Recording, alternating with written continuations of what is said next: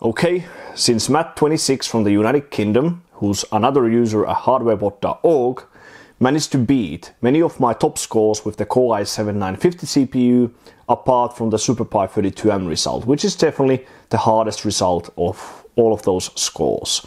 So I thought about giving my 950 CPU another attempt, like see if we could take some of those top scores back, if not all of them. It will be a very hard task, as his CPU is definitely a bit better than mine, but I do have some very good efficiency tricks to keep my performance at a very good level.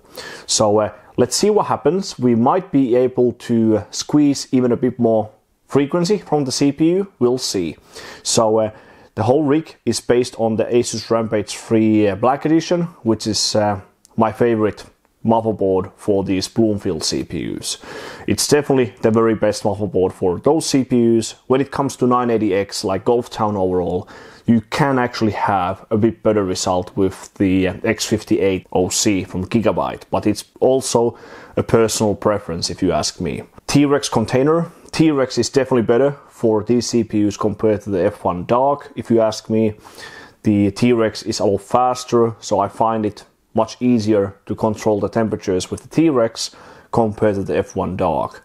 Only with the very old and relatively low load 775 CPUs, the F1 Dark can be a bit better compared to the T-Rex container, and of course with most of the motherboards the T-Rex will not even fit. 3 sticks of Corsair Dominator GTX2 memory binned by Sam.OCX or Tapacar, NVIDIA 6500 GT graphics card, only to display the monitor signal with capture card once again, and Superflower LEAD X8 pack 2000 watt power supply. Kimping cooling KPX thermal paste between the CPU and the container, so let's give it a go. I have 2 operating systems prepared for this whole thing, so Windows XP plus Server 2003. So will be very interesting. So let's hope for the best, let's see what happens, and yeah, looking forward to seeing what kind of frequencies we can get. And no Inferno backplate with these platforms. So I never used the Inferno heating plate with 1366 or 775 platform. But yeah, I'll get going and I'll get back to you in the operating system.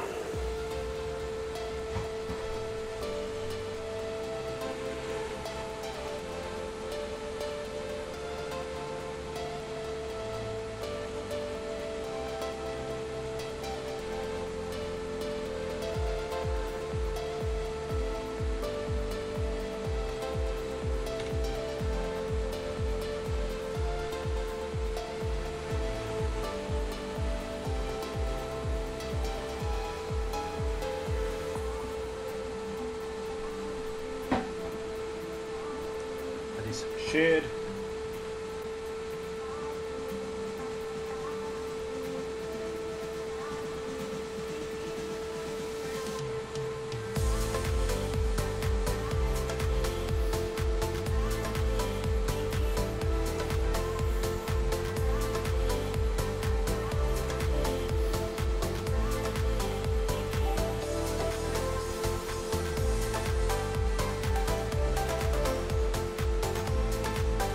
Do it now.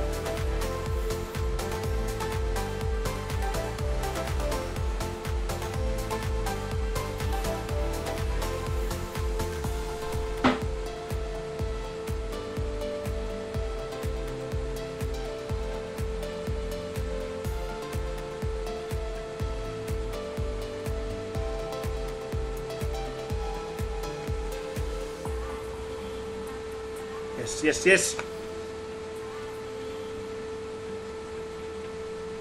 Finally, I managed to get the W'32 record. So, managed to improve the clock speed by like 20 to 25 megahertz. Temperature went from like -125-ish to -145-ish. So 4.25 was the previous top score by Matt26 from the UK. My previous top score was 4.265, and the brand new top score for W'32 with the Core i7-950 is 4.234. So pretty good result if you ask me. Only single channel, as it doesn't matter for this test. Pretty decent on-core frequency and yeah, Rampage 3 Black Edition, BIOS 0505. Don't know which BIOS version will be the best. Not sure if it really matters in the end. But yeah, damn awesome.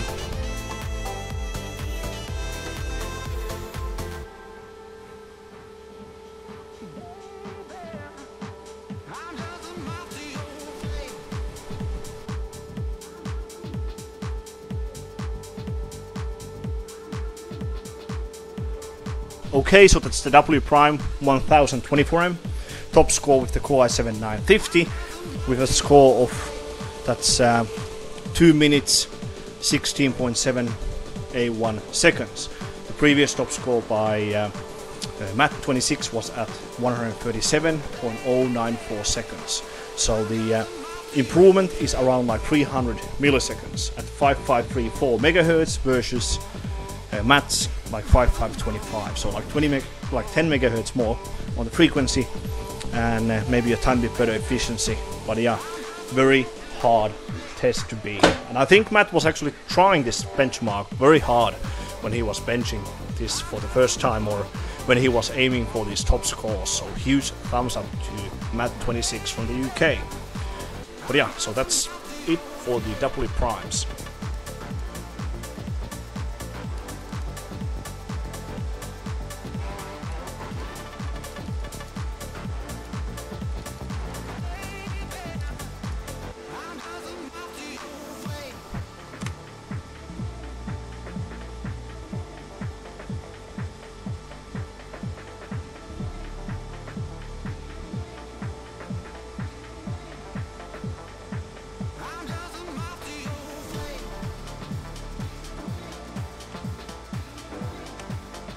So that's at least it. So 14.86 PyFast top score, previous one 14.88, 569. Memory like 1980, 675, 20, 181, 4950 on the Encore. Okay, so that's pretty much it. The whole session was extremely difficult. It took me a lot of LN2 to get those few remaining top scores, but I managed to take back all of the important top scores with the Core i7 950. So if we start with W Prime 32, a nice tiny improvement of like 16 milliseconds. So the new top score is 4.234. The previous top score was by Matt26 at 4.25 seconds. My own like previous best was 4.265, but that was like a sandbag. The one I had visible for a very long time was like 4.281. W Prime 1024M, a nice 300 millisecond improvement over the previous top score by Matt26. Very difficult test as well to break the top score in. Then SuperPi 1M and PyFast were definitely the hardest benches like overall during this session.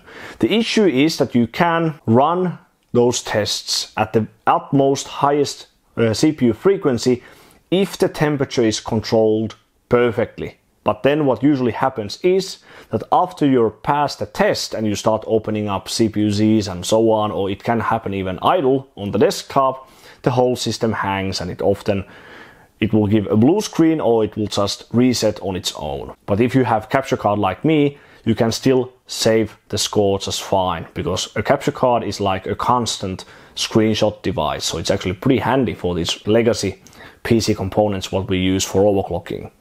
So SuperPi 1M, I got the new top score of 7.078 seconds twice. The previous top score was by Matt26 at like 7.094. So a 16 millisecond improvement once again. My own previous best score in 1M was like 7.1-ish, like 7.108 I think.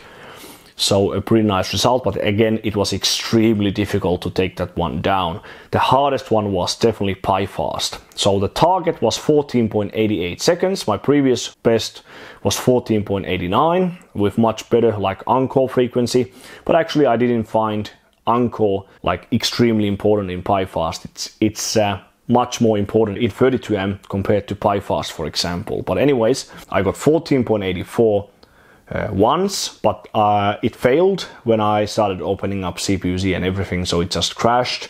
both W primes, 1M, pi fast and so on. So the only test I didn't try was the SuperPi 32M because I still hold that one and I didn't want to waste any more LN2 with this CPU during this session because I already used, I think, too much LN2 with the 950 during this session. I can always return to that thing if I want to later. I'm missing the CPU-Z core frequency validation. It's still held by some Danish guy at 5.82 gigahertz, and I definitely need a better CPU if I want to take that one down. I think there's no point to push this CPU like overly much, I think. So definitely happy, pretty good scores overall, but again, extremely difficult tests to break the top score in. So huge thumbs up to Matt26. Your runs have been very good. It was very hard to take them down, but yeah, so we'll see what happens in the future. So all of these scores will be visible on HWBOT.org, so definitely check them out if you are interested in them. Please give me a thumbs up and subscribe to my channel. Check out my Patreon page as well if you want to join my Patreon Discord channel and if you want to support my work overall. Thanks for watching some of my legacy overclocking content once again, and I will see you on the next one.